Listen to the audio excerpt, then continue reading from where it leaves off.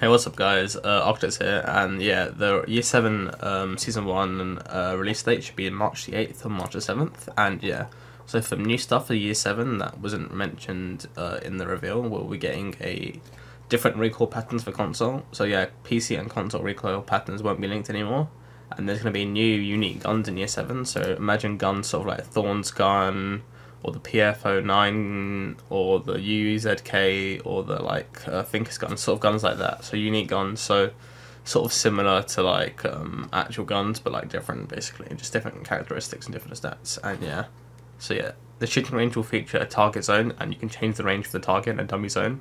So sort of like Valorant shooting range, if you guys have played that. And yeah, the free kickstart and the free charm will be there.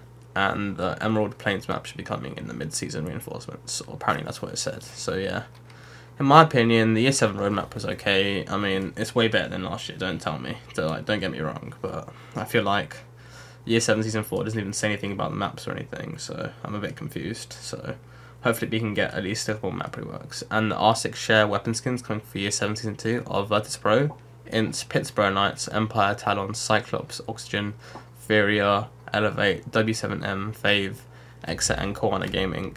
Yeah, so that's pretty cool. And yeah, so as you guys saw, what do you guys think of Year 7? I think this should be better than last year. We've got four pretty good countries. We've got, I wish instead of Belgium, we've got like a sort of a Swedish operator. We don't think we have a Swedish operator, or maybe a Swiss operator. We've been given us a New Zealand operator, that'd be cool. I don't know why we had to go back to Japan again, but yeah. We've got a Belgium operator, which we didn't get before, and we've got a Singapore operator. I think more operators from the Middle East, maybe Dubai, UAE, and yeah, so an operator from Singapore would be pretty cool. And we've got an operator from Colombia. So I think the last operator from South America was Goyo, maybe?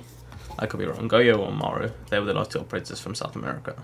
And we're getting a new TDM map in Year 7 Season 2, which is in Greece, so a Greek map. I wish we had a proper map, but yeah. So 2 new competitive maps this season, and we'll be getting an arcade game mode like playlist as well. So I don't think this is the end of the world. I think this is a lot better than what we hoped for. But sadly, cross progression is getting postponed, which kind of sucks. And this new reputation system, I mean, they announced it 2 years ago, and nothing's still happened yet. So that kind of sucks in my opinion. And we're getting it in Year 7 Season 2, so early reverse friendly fire. But I must say the shooting range does look cool, and I must say the Year 7 ranked 2.0 looks pretty cool. It's something like 100 points between each rank, and there's a diamond 5, and yeah, so that's pretty cool. Hopefully they do really need to re-rock the rank system, so this should be a good way to change that in my opinion. And yeah, thanks for watching guys. What do you guys think of the new season?